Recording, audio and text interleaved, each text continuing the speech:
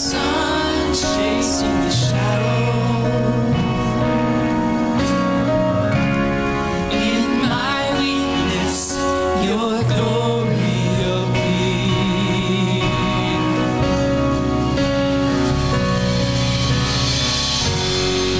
I'm not enough unless you come. Will you meet me here again?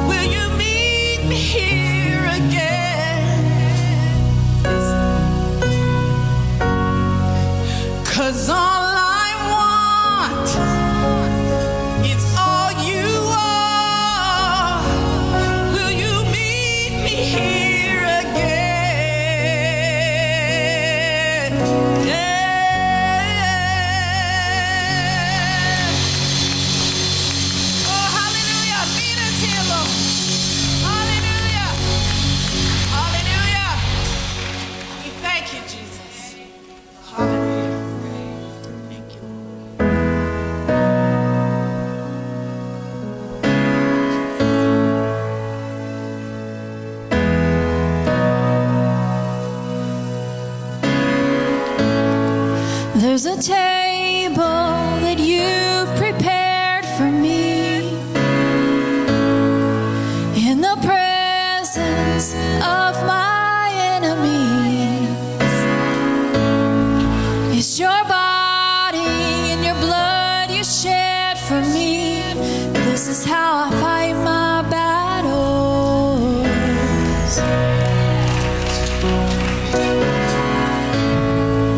There's a table that you've prepared for me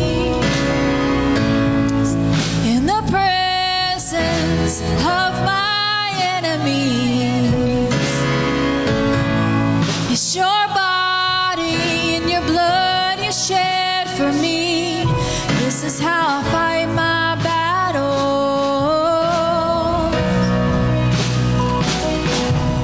And I believe you've overcome, and I will lift my song of praise for all you've done.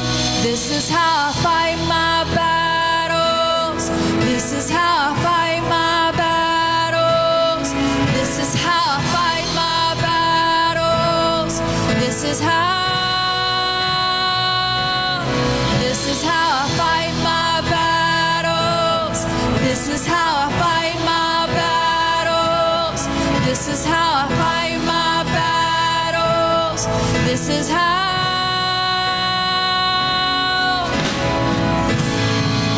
In the valley, I know that you're with me, and surely your goodness and your mercy follow me.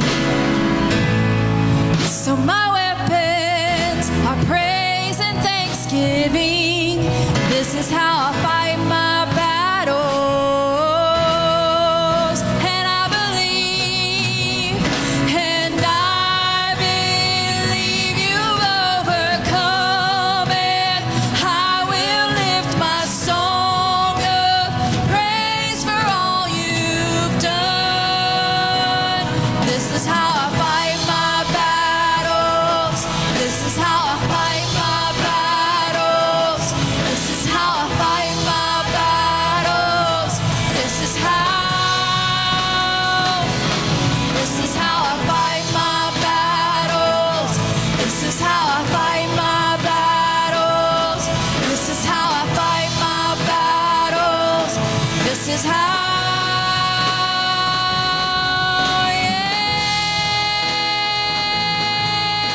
Yes. Oh, Jesus. Calling on your name is how I fight.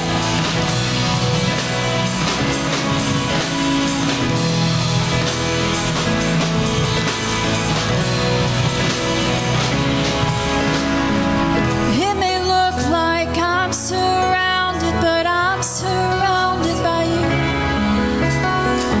It may look like I'm surrounded, but I'm surrounded by you. It may look like I'm surrounded, but I'm surrounded by you. It may look like I'm surrounded, but I'm surrounded by you. It may look like I'm surrounded, but I'm surrounded by you. It may look like I'm surrounded, but I'm surrounded by you, Jesus. It may look like I'm surrounded, but I'm surrounded by you. It may look like I'm surrounded, but I'm surrounded by you. This is how I fight my battles. This is how I fight my battles. This is how I fight my battles. This is how. This is how I fight my battles. This is how I fight my battles. This is how I fight my battles. This is how.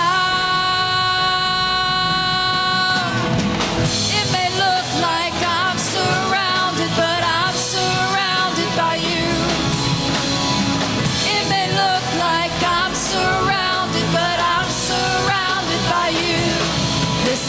I fight my battles. This is how I fight my battles. This is how I fight my battles. This is how. This is how I fight my battles.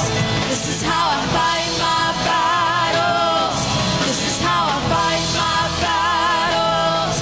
This is how. It may look like I'm surrounded, but I'm surrounded by you. It may look like I'm surrounded, but I'm surrounded by you. It may look like I'm surrounded, but I'm surrounded by you. It may look like I'm surrounded, but I'm surrounded by you.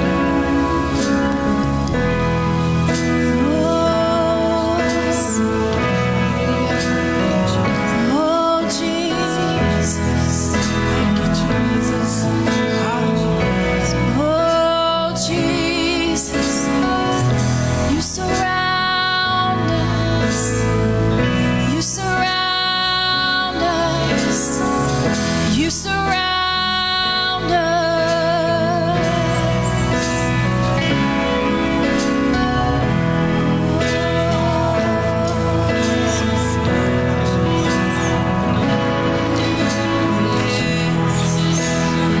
Oh, Jesus, we just sit with you, Father. We just sit at your feet. Yes. My victory's in Jesus' name. Come on. Yes. My victory's in Jesus' name. Declare it. Declare it. My victory's in Jesus' name. Victories in Jesus' name. My victory's in Jesus' name. Victories in Jesus' name. My victory's in that third day. Victories in Jesus' name. My victory's in Jesus' name. Victories in Jesus' name. My victory's in Jesus' name. Victories in Jesus' name. My victory's in Jesus' name. This is how I fight my battles. This is how I fight my battles. This is how I fight my battles. This is how. This is how I fight my battles. This is how I fight my battles. This is how I fight my battles. This is how. Yeah.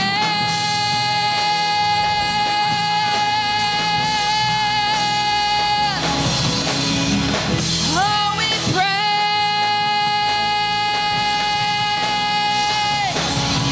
We thank you. Oh.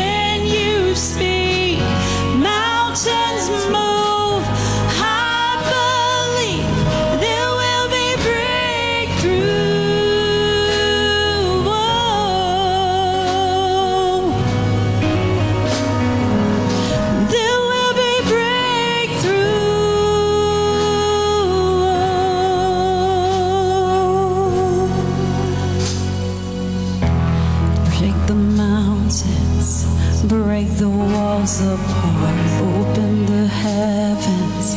Almighty God, you are overcomer, defender of my heart. By your power, the oceans open wide, your fire falls down, heaven and earth collide. King Jesus, forever by my side.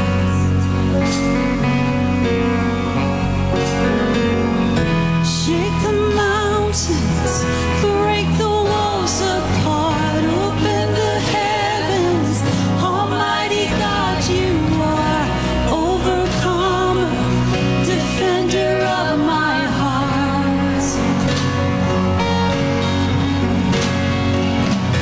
By your power, the oceans open wide, your fire falls down, heaven and earth collide.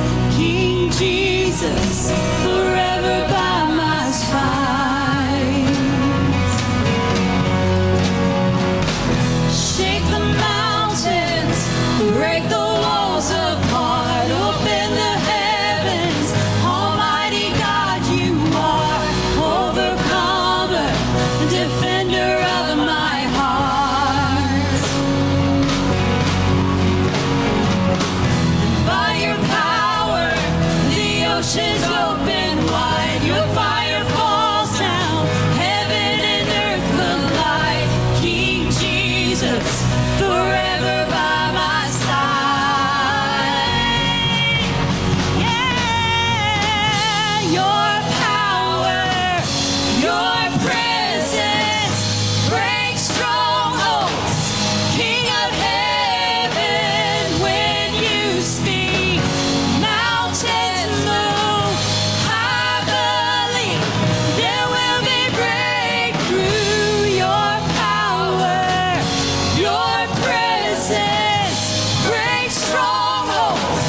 King of heaven, when you speak, mountains move.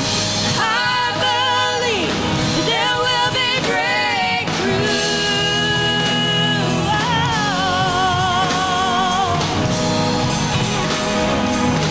There will be breakthrough. We believe and we receive it. There will be breakthrough.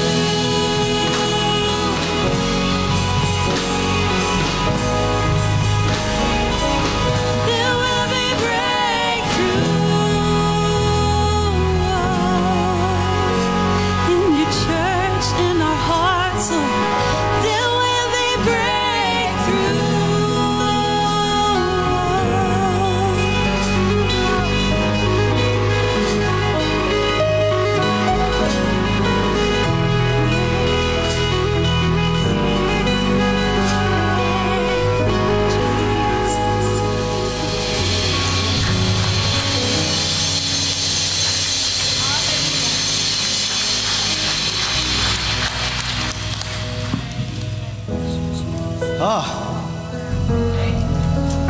Well, there will be breakthrough. Battles have been won this morning. In Matthew 18, it tells us that where 2 or 3 of you are gathered about me, you can be sure that I'm going to be there. Jesus is in the midst. His power is here, and His presence is here. This is an hour of breakthrough, no doubt about it. We will leave different than we walked in those doors. Amen? Lord, we thank you for a great worship team, a great team of techs, Father, that helped get the word out. And Lord, we just thank you most of all for being in our presence. And we love you and we glorify your name, Jesus, because it's all about you. We live, we breathe for you. And we bless you in Jesus' name. Amen. I tell you, before you're seated, turn around, greet somebody. Hello, Facebook. Our teams are being dismissed at this time.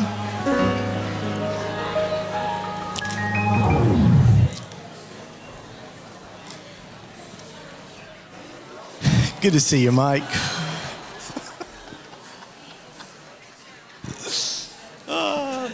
I know, buddy. I got you, John.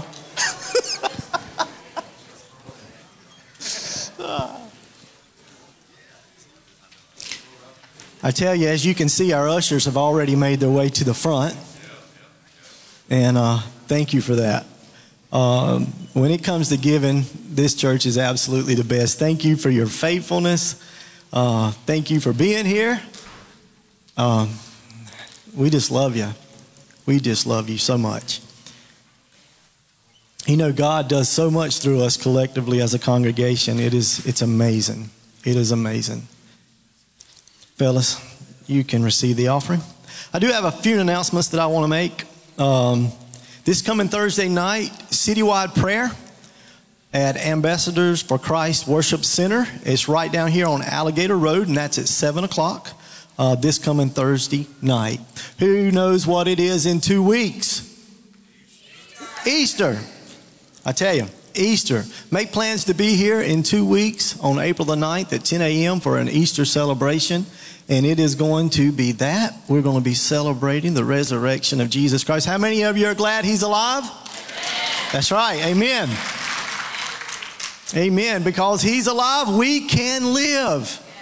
Oh, abundantly. And he says it. You know, I was thinking about that scripture. If we're here about him and he's sure going to be here, he went through hell to get to you. Literally. You think he's going to miss out on the opportunity to get to be with us? I don't think so. That's wonderful. Also, on that day, our kids will be having an Easter celebration as well. And they're going to be doing all kinds of fun stuff over there. They're going to be taking home some prizes. Got about 1,000 eggs they can go find. But they're going to learn about Jesus and what it means to be alive in Jesus that day. So, be here for that.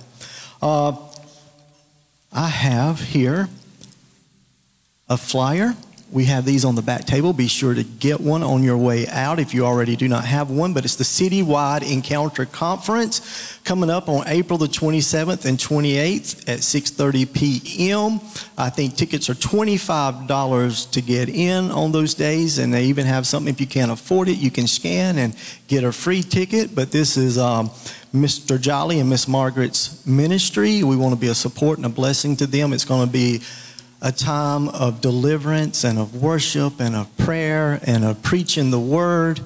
And it will be 2 days that you will not want to miss. And I can guarantee you will be encouraged and lifted up at those meetings. That's wonderful. I tell you, before Pastor Carl comes and brings the word, are you excited about the word today? I am too, yes. Miss Brenda has an important announcement. To make. Come on up. Come on up. Let me give you the mic. Let me give you the mic. My mouth's picking up. My mouth's picking up. I really don't need it. I would like all of the ladies to stand if you would. I would appreciate that. I would appreciate that. You are no lady. You are no lady. Sorry. I just want to invite every single one of tonight. We're going to have a special evening. From 5 to 6. We have 2 of our own ladies.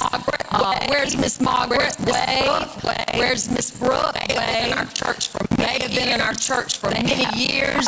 They have had fresh encounters with God. And they're going to share tonight. And they're going to share those encounters. About those encounters. This morning for service, and I was praying for tonight. God just brought some special words.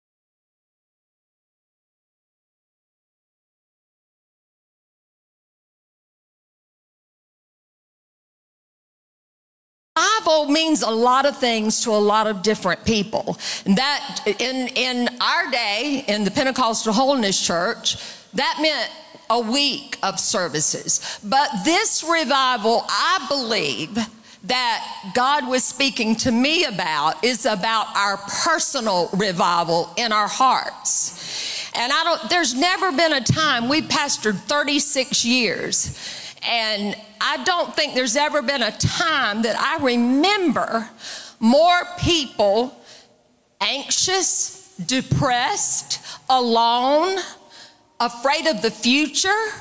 But I believe we are born again. We have God on our side, and no matter what, He will take care of us. He's going to do that for us. And this was a dangerous day to put me up here, because I'm telling you what, whew, He did something in me this morning. And I just believe, I know it's a sacrifice, ladies. I know it is, because you're all busy and you all have things that you need to do. But I believe if you will give this hour tonight from 5 to 6, God's going to refresh you. You will leave here refreshed, renewed, regrouped, recharged, and you're going to experience a personal revival in your life. I believe that. It brought back to me a devotional that I read just a couple of days ago. Hear the voice of your Savior welcoming you into a place where grace flows. Lord, do we need grace more than ever. Where the Spirit refuels us, where mercy fixes what has been strained and stressed by the accumulation of life's pressures. If you've had any pressures, holler out, amen. Amen. This is the space where priorities and relationships that have been pushed out of alignment are in need of repair and will get patched up and recalibrated. I believe that's going to happen tonight. I believe it's going to be fresh. And the word says, they that wait on the Lord shall what? Renew their strength. They will mount up with wings like eagles. They will run, they will not be weary. They will walk and they will not faint. God has something special for you tonight. Please come and receive the word. Thank you. I think me and Pastor Carl's coming. Thank you. Thank you. And now you know I married a Pentecostal girl. And I believe there's going to be childcare and nursery provided tonight, too, for you ladies. Let me just ask if I'm in the right room. Anybody here, and it's okay to say, oh, me. Anybody here dealing with any problems in your life? Oh, me. Okay, I'm in the right room then. The word of the Lord today is designed to lower your blood pressure, make life a lot easier for those of us who deal with problems of every description. I want to begin with one verse. Jesus spoke these words in the Gospel of John, chapter 16 and verse 24. Jesus said this, until now, you have asked nothing in my name.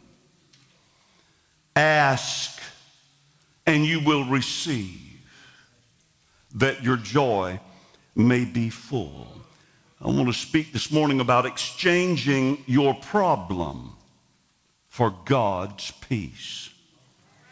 Now, Jesus is alive. We're celebrating resurrection in a couple of weeks, but he is alive and among his people. And can you only imagine if Jesus were to walk up to you in a form that would be visible, and he would speak audibly and say to you, one-on-one, Jesus and you, If he were to say, up until now, you've not asked for anything in my name, but ask, and you will receive, that your joy may be full. Now, there are some things that God will do for us if we ask, that he may not do for us if we don't ask. And I'm talking about the difference prayer can make in the life of a believer. Prayer is that place to where we come to God, we acknowledge the weight of the burdens and the problems that we may be carrying, and it's in that place, as we persevere in prayer, that the divine exchange occurs. At some point in our intimate encounters with God, he takes from us the weight of the problems of the world, and he replaces our problems with his peace and his joy. Now, only God knows how much is in his hands that could be in our hands if we would only ask. In Mark chapter 1 and verse 35, it says, now in the morning, having risen a long while before daylight, he went out and departed to a solitary place, and there he prayed. Now, I would like to rebut, if I could, with limitations. I'll restrain myself, but to that point, that Jesus found a solitary place. It was just him and the Father. And he prayed all night long. My argument would be, if I had one, if there's anybody that does not need to pray all night long, I think it would be Jesus. But prayer was so critical, it was so important to the relationship he had with the Father, that he spent all night long, on more than one occasion, by himself. All of us, me, you, all of us, need a solitary place to where it's just God and us. And we need to exchange our problems in that meeting, give him our problems, and receive his peace in their place.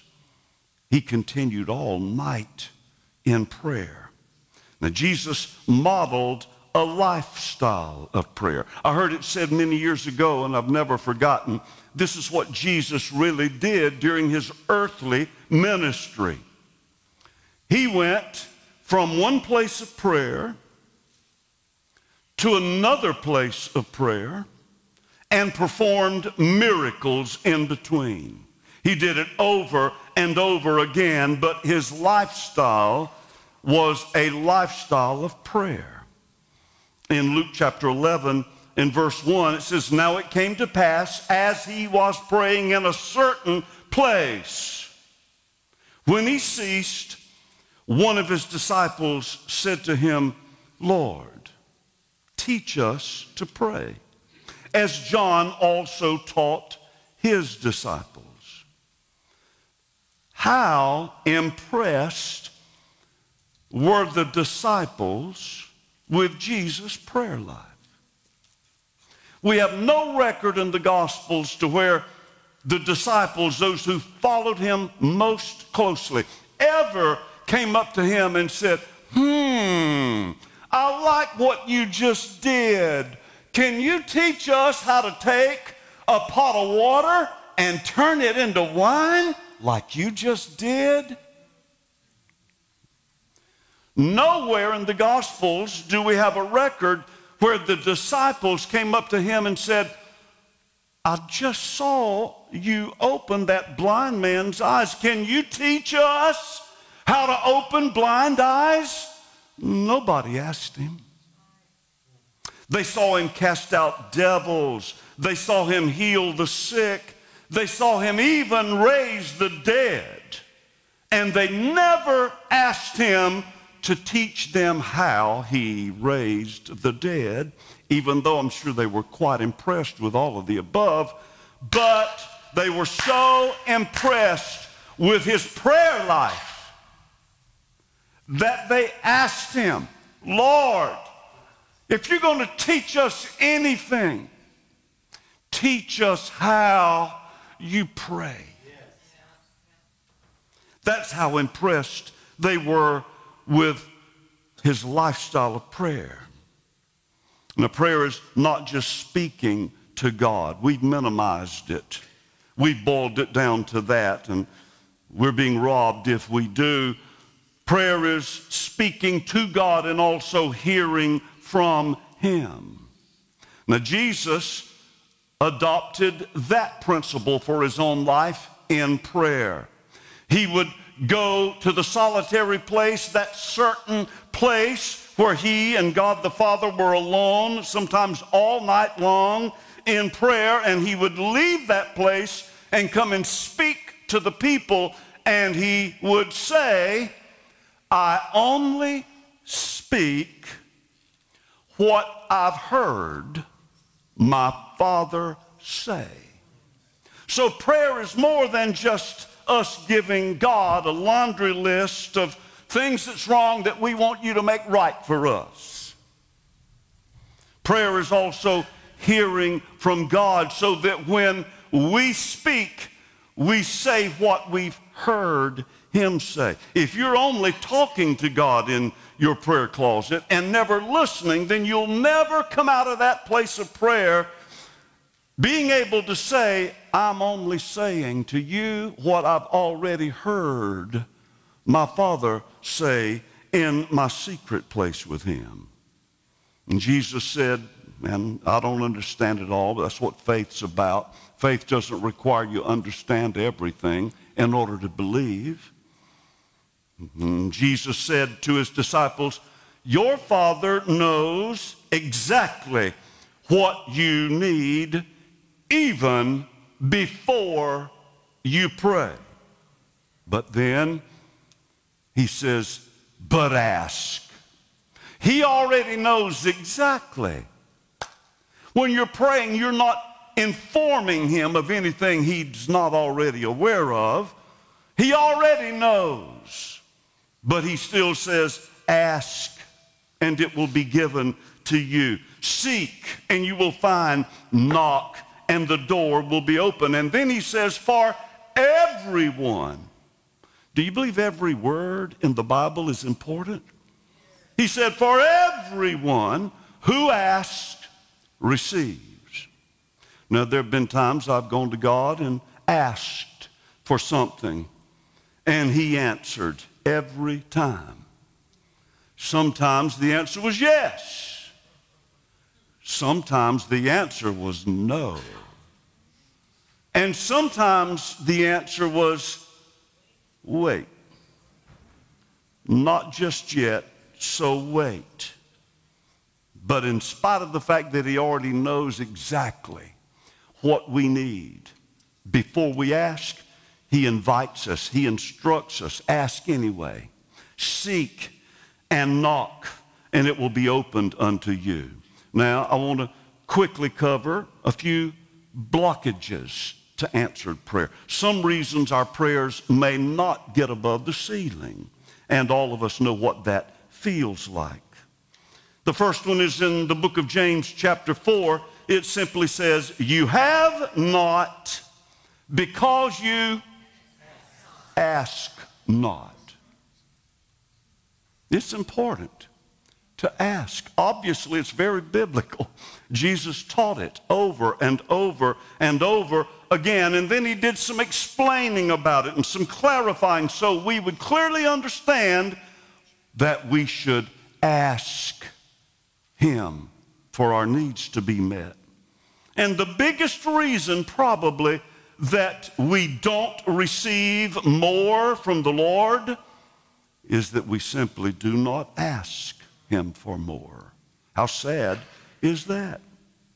Now, Hannah in the Old Testament was a good woman. She was a God-fearing woman, married to a good man, and yet she was barren and she was unable to have a child. And the desire of her heart was she wanted a son. I'm declaring to you today that even though Hannah was barren, she conceived a son for one reason, because she asked God for one. In the Old Testament, Elisha was a prophet with a long list of miracles to his credit. But Elisha received a double portion of Elijah's anointing for one reason, because he asked for it. Jesus met the woman at the well, a woman of a different race, a different gender. There were all kinds of lines he crossed in that conversation according to the culture of their day. And he asked her for water, and she called him out on it and said, you're a Jew, I'm a Samaritan. You're a man, I'm a woman. We're here in the middle of town at the public well. We shouldn't even be talking. You shouldn't be asking me for water. And Jesus said to her, if you only knew who is asking you for water, you would have asked him, and he would have given you living water. If you'd like a new phrase to rehearse over and over and over in your spirit, multiple times every waking hour for quite a while, let it be this phrase: you would have asked him, and he would have given you. You would have asked him, and he would have given you. You would have asked him, and he would have given you. That was the message he preached to that woman at the well. The biggest reason we don't receive more is we ask not. That's not a tornado, is it? Okay. It's just a good rain. Lord, I thank you for washing the car and pressure washing the house. Even now while we're worshiping, he's being good to us out there. Other reasons we do not receive more from the Lord is doubt and unbelief. In the 6th chapter of the Gospel of Mark, it says Jesus was on his journey going through villages, and he would come to certain villages, and it would say this about those specific communities. It would say Jesus could do no mighty work there because of their unbelief. Now, you can know the Lord. You can be faithful even to church. You can help the little old lady across the street and still struggle with doubt and unbelief in some areas. That will limit God. He can't do very much when we're in doubt and unbelief. Doubt is the curse of uncertainty. Doubt is hearing a word from God and thinking, well, maybe so, maybe not. It's doubt. And then we play mind games with different words like, oh, I wish, and oh, I would hope. But doubt is the curse of uncertainty, when we should hear the Word of God as our absolute authority and the ultimate truth. Unbelief means this: you were not convinced, you did not agree, and you didn't even try. That's unbelief. So doubt and unbelief, the powerful Son of God, all powerful, he could perform miracles of every description, but when he was around people that were committed to doubt and unbelief, even the most powerful Son of God that he was could do no mighty works. And then one gospel writer said, well, except he did heal a few minor illnesses, a headache maybe, but no great mighty miracles. Not because he didn't have the power, but because the people were cursed with uncertainty of doubt. They were not convinced he could. They did not agree that he would, and they didn't even try. Let's not camp out at the intersection of doubt and unbelief. How do we cure our doubt and unbelief? Well, the opposite of that is faith, and faith comes as we hear the Word of God. If you had a faithometer right now, like some of you have your little Apple watches, and it tells you how many steps you take and what your pulse is and what your blood pressure and what the stock market's doing and whatever else. But if you had a faithometer, even right now, you would be aware if you watched it that your faith is increasing. My faith is increasing right now because we are hearing the Word of God. Romans 10:17, faith comes and faith increases as we hear the Word of God. Faith does not require sight, but it does require hearing. God may be invisible, but he is not silent. And our faith rises when we hear God's Word. The problem is some people, even some who believe in God, have drifted out of earshot of his voice. They're so far out of range they can't hear that gentle whisper because they have moved and they can't hear. God is not silent, and faith does not require that you see, but faith does come as we hear the Word of God. Now, in James chapter 1, beginning at verse 5, it says, if any of you lacks wisdom, let him ask. Let him ask. How simple is that? Sometimes we're thrown off by the simplicity. I would think in my natural mind, if my mind had not been renewed to the Word of God, and thankfully we're a work in progress. We're learning to agree with God on everything. Lord, change my mind on everything where you and I don't already agree. But my natural mind would be limited to think, well, if I lack wisdom, then I probably need to go get a degree in some subject because I'll learn a lot. And that's good. Or my natural mind would be, well, if I lack wisdom, then I probably need to find me a mentor and a guru. And that's good, at least the mentor part. I'd check out the guru before you go too far with that. But no, how simple is this? If any of you lack wisdom, the answer is simply ask God for it. Let him ask of God. But now this is how important it is to ask in faith, without the curse of uncertainty, doubt, without unbelief, leaving you not convinced, you don't agree, and you don't even try. If any of you lack wisdom, let him ask of God, who gives to all liberally and without reproach, and it will be given to him. But let him ask in faith, with no doubting. For he who doubts is like a wave of the sea, driven and tossed by the wind. If you doubt, like a wave on the sea, wherever the wind blows, that's the direction the wave is going to turn. The stronger the wind is, the bigger the wave will become.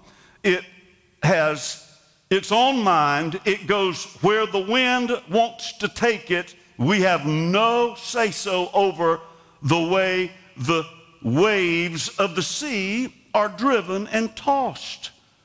We can't go to God and ask for anything, wisdom or anything else, if we're a doubter like that. Then the word says, for let not that man suppose he will receive anything from the Lord.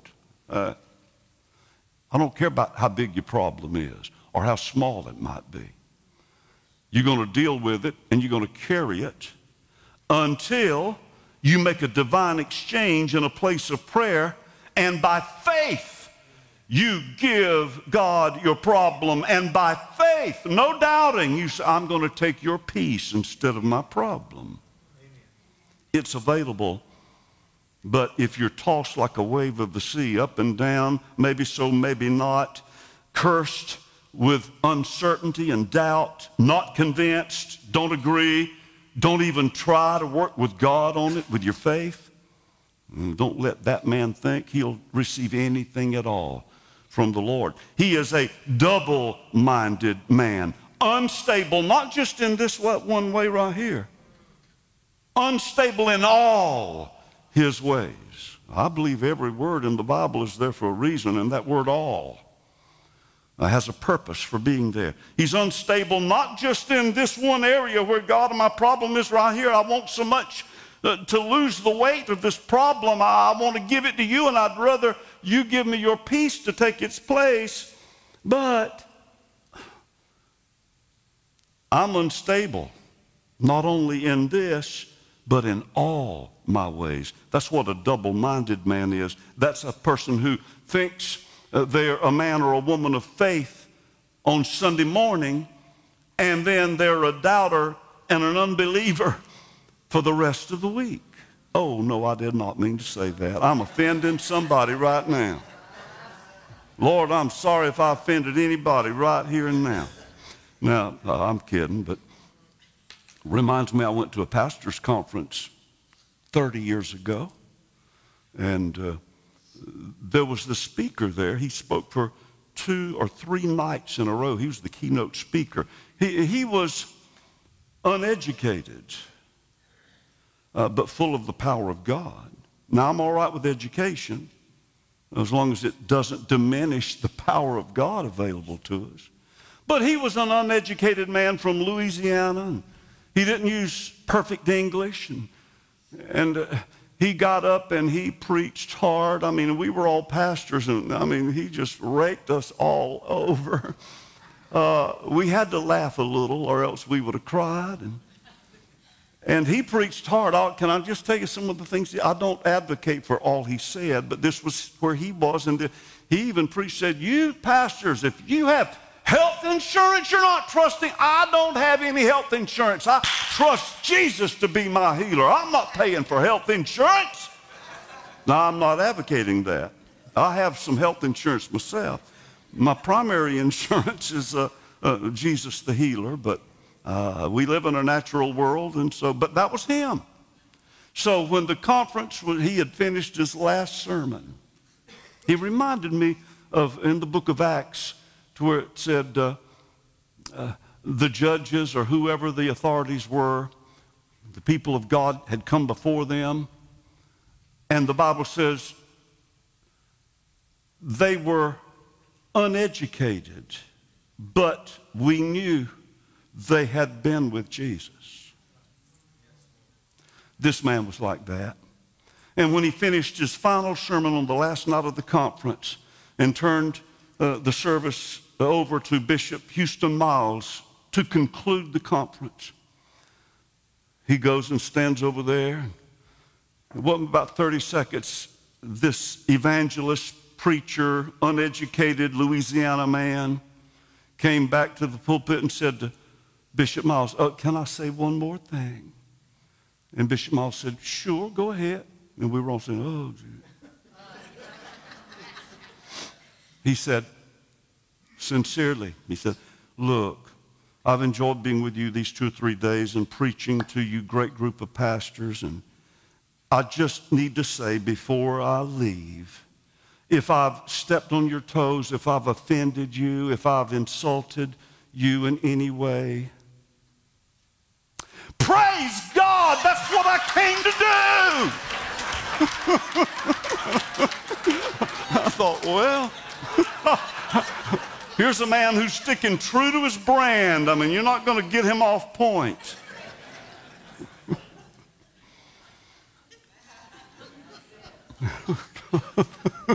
He's one I'll never forget. That's for sure. Forgot his name, it don't matter. But no, I don't mean to offend anybody.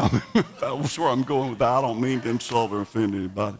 And then one other reason we don't receive more from God is asking for the wrong thing. Now, first, we have not because we ask not.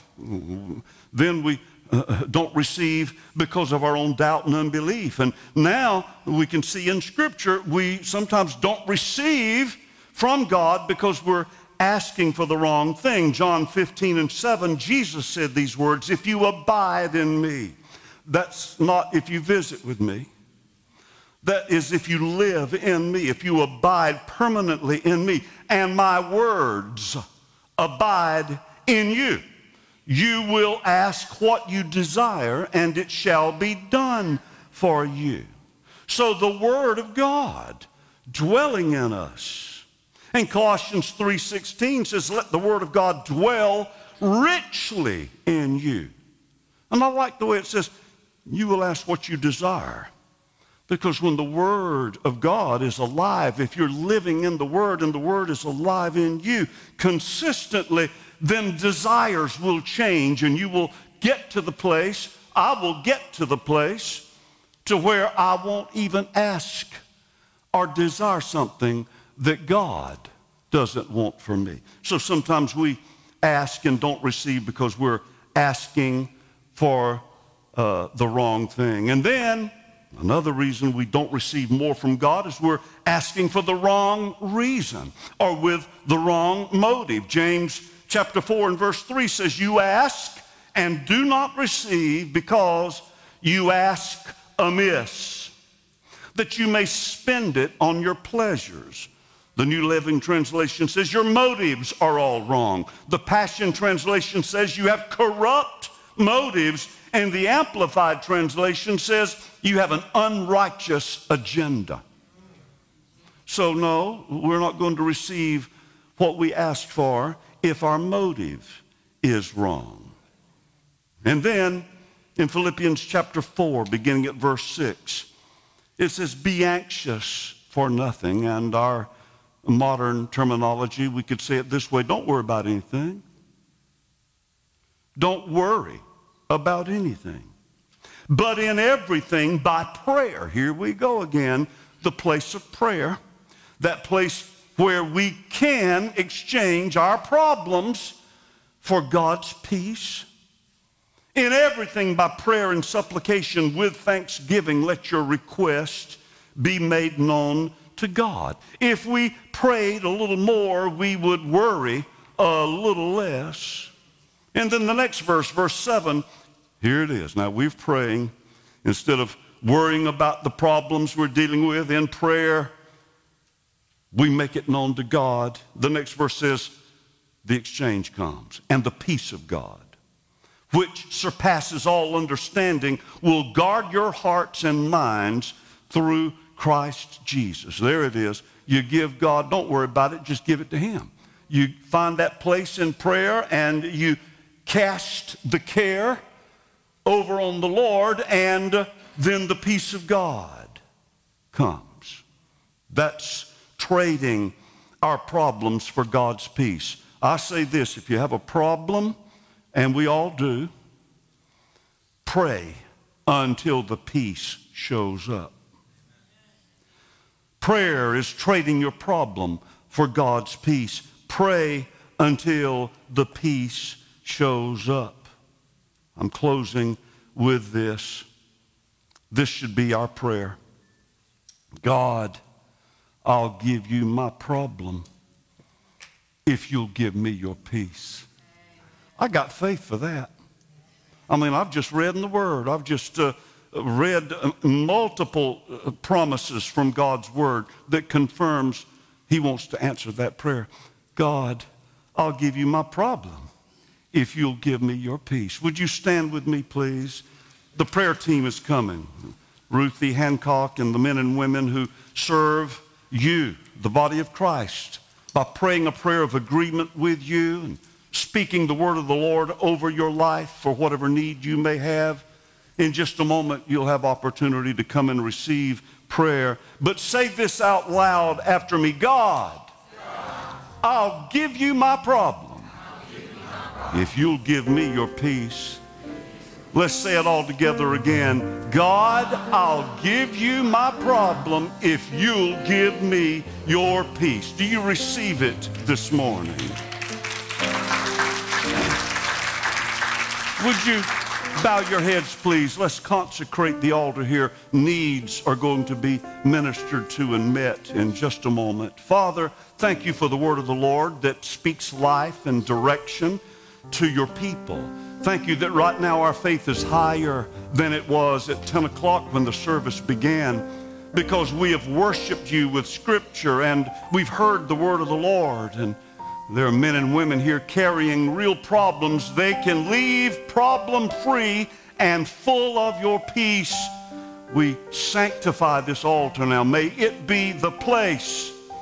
May it be the place where problems are exchanged for the peace of God. And we thank you that you've instructed us to let the peace of God rule and reign in our hearts. And that can begin even now in prayer. In Jesus' name, everyone said amen. Thank you for worshiping with us today. You're dismissed, but if you need prayer for anything in your life, come and receive prayer. God bless you.